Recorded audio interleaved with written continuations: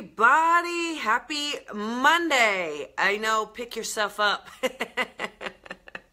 The week is just starting, so grab your cup and we will get on the road. We'll get started together. So hope you had a nice weekend. My weekend was amazing. I got to go down to Costa Mesa and do an event, and my friend Bronny really always knows how to do everything the right way. So we had a great time. It was really a lot of fun.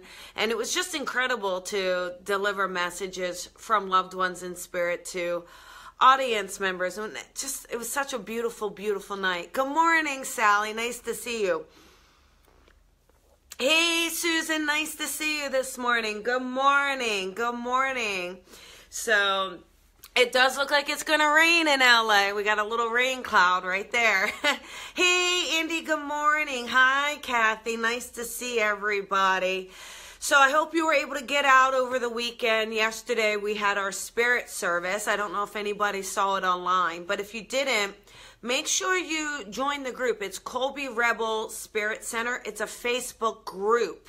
Join the group and you can actually watch the service in replay. The mediums were unbelievable. It was so inspiring to see them work and in that space that we have. Good morning, Laurel. Thank you, Bronny. Good morning, Kara. Oh, everybody is here. Good morning, Melissa. Good morning. So here's the deal. Today, we're going to talk about negative head space. Yeah. You know, that space there, that what happens is you have either something that didn't go the way you planned or a negative thought, and all of a sudden it gets put in the spin cycle inside your head, and you replay it, or you rethink it over and over and over. That's that negative headspace. So what happens is it will go on a loop, right? Just the same as you play a song on loop, that's what will happen. It will continuously do it unless you actively say, you got to stop, no more, no mas, right? Because otherwise, when we get into that loop, we will start to believe it. And we'll start to associate that with our own identity, which it isn't. It's irrelevant. And let's say you say something. Good morning, Kelly. Let's say, either you had an experience that didn't go the way as planned, or a conversation that went off, or something you wanted to do and either it wasn't as successful as you wanted it to be, or you're struggling with putting it out there or putting anything out there. So, hi, Jerry. So funny. But that negative headspace, it's like a recorder on loop, and it will absolutely sabotage you. It will, we don't sit there when something's positive. When you have a positive experience, you don't sit there and replay that. And why, I don't know, right? But when we have something that goes amazingly well, we're not sitting there replaying it. We celebrate it and we let it go. Yet the minute something's negative, the minute it isn't as planned, or the minute we get lost in our thought, we play it over and over and over. And it's like, so we have to really work on letting that negativity go, because you know what? It can't hold on. We can't hold on to the positive and the negative at the same time. So right on today. That's so funny. I love I love when I hear, oh my goodness, this is exactly what I've been thinking, or this is so right on for me, because you know what? It makes me feel like I'm not alone. But that negative headspace. So here was an idea I had is, Bronny was mentioning the other day, Lent is coming up, and she's right, it is. And I'm not a big religious person, but why not let go of something? So if you've got 40 days to let go of something, why not let go? So I had this idea, let go of little ego. let go of little ego. The little ego, right? That is where those negative headspace comes in. The negative thoughts, the who are you? What are you thinking? Why do you think you can do that? You're terrible at it. You're never going to have love. You're never going to be successful. Nice try. I could go on and on. Not that any of that's from personal experience. Right? But, you know, let go a little ego for Lent. All right? Let go a little ego for Lent. So for 40 days, pick one word out of your vocabulary that is not serving your highest good, that is serving little ego, and let that go. All right? So I'm going to make a post about it and put it out there. But that's an idea that I had to sit there and say, let's go, let's do this. So when we have that, Stan is here. He wants to say hi. Do you mind if he says hi? Here, hang on, hurry up. Let's do it. Let's see if we can get him. Oh, is he going to run away? Did I scare him? Hey, buddy. Hey, boo. Oh, you're saying hi to everybody. Saying hi to everybody. I know. I'm crazy. I'm crazy. That's all right. Someone's got to be crazy. Then you all can look so sane.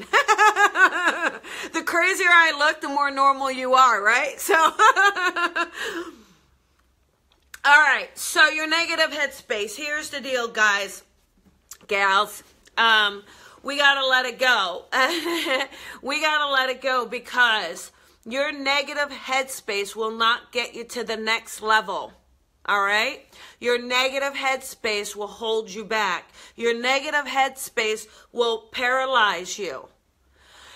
I'm not saying that it's not normal that we have it. I'm not saying, and we all have it. I think it's part of that growth. It's part of that human nature. It's part of us overcoming our own insecurities. Being insecure is actually kind of a good thing, right? Because it shows you're grounded.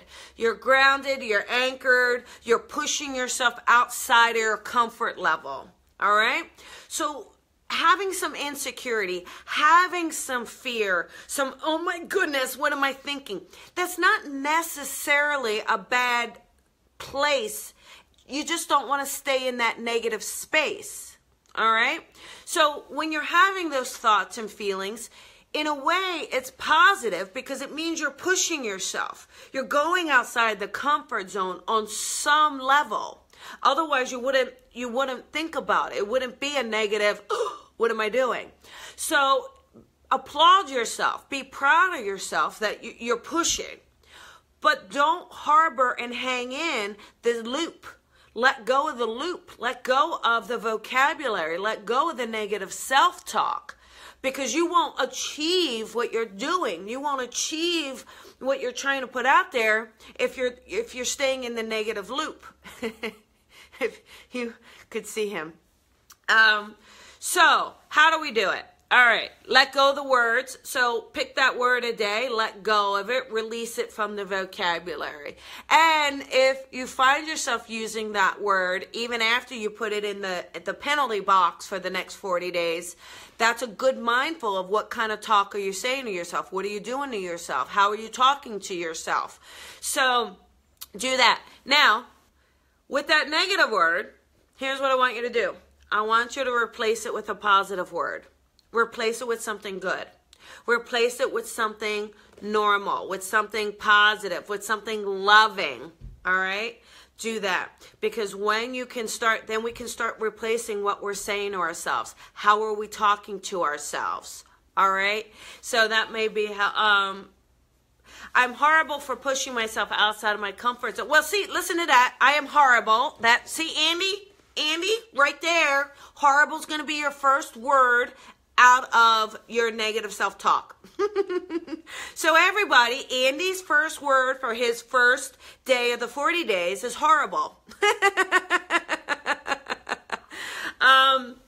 But yeah, listen, we can all be afraid of judgment. Here's the, but just, Who cares? People are going to judge anyway. It doesn't even matter. You can have the best intentions. You could really want and mean the best for everybody. And there is going to be some negative Nelly that is going to come along and sit there and poo-poo on your parade. All right? It's going to happen. Forget about it. Forget about it. You know, go with the people that are going to love, but go with yourself, because when you are so authentic in who you are and what you believe and how you feel, and you own that and you sit in it and you marinate in it, I'll tell you what, you're so much more comfortable than worrying about what someone else is thinking about you. Right? So there you go. So for your negative headspace, I want you to take that negative word, replace it with a positive word, all right? The minute you are in that loop, I want you to acknowledge that you're in the loop. You say, I'm in the loop, abort mission. Pull yourself out to then think of something positive, to then switch gears, to then sit there and put yourself in a moment of surrender and trust, okay? So that is your homework for today. That's a lot of homework, but you can do it. All right, you can do it. And remember, you know, you are loving and you're beautiful. And you know what? If someone is gonna get out there and judge you, you know, as cliche as it is, it really does say more about them than you. It really does. You know, people are wasting too much time judging other people and deciding how they should, could, and trying to live their lives for them. And you don't have time for it. All right? Just remember, thank you, Astrid. You don't have time for it. All right? You got stuff to do. All right? You got a mission. You got a purpose. Don't get sidetracked by all that crap. Don't do it. Don't do it. Don't get sidetracked by your own negative self-talk, by your negative headspace. Don't do it. All right? Get out there and be your beautiful self today. All right? Because that's what the world needs. And I'll see you guys tomorrow. Bye-bye.